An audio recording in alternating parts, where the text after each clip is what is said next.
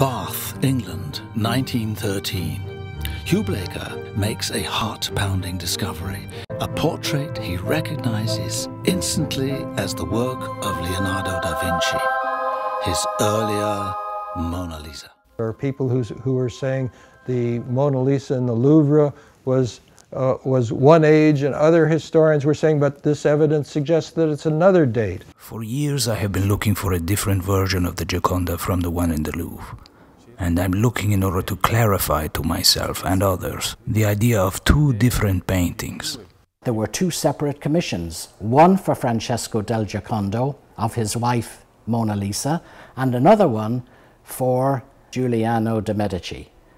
In 2004, the Isleworth Mona Lisa was removed from its security vault and entrusted to world-renowned art auctioneer David Feldman.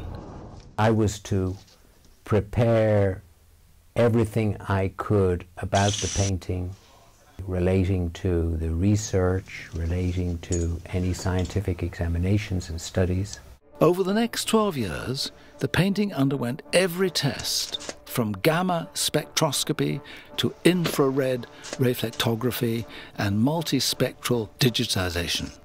Doing a comparison, a side-by-side, an overlay, split my age-regressed image of the Louvre Mona Lisa and put it on top of the early Mona Lisa, everything fell right into place. It matched up like they were mother and daughter.